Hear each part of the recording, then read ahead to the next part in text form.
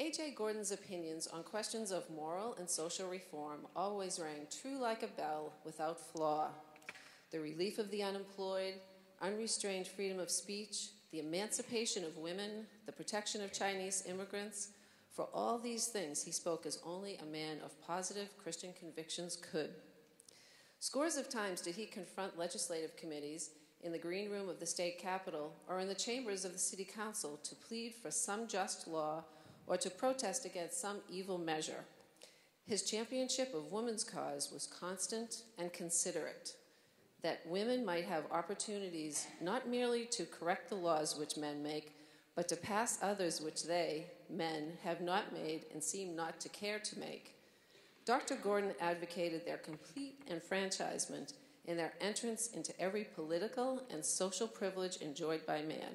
Isn't that amazing? This was evident in his own marriage to Mariah Hale, his equal partner in family, ministry, and education.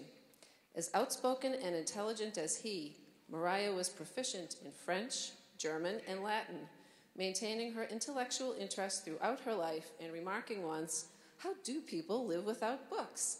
Every good book introduces you to a new world of thought, which is the only abiding world." Dr. Gordon himself acknowledged regularly the strengths she brought to the marriage and to their ministry. The two often shared the platform at conferences or evangelistic meetings, not unlike the Karlbergs, wouldn't you say? Dr. Gordon once said, "My wife's clear, strong convictions, coupled with her self-denying work for others, have done much to confirm my own convictions." And so, when the Boston Missionary Training School, later called Gordon College, opened in 1889, it was both A.J. and Mariah Gordon who provided the opportunity for young men and women to be trained in the good work of the gospel.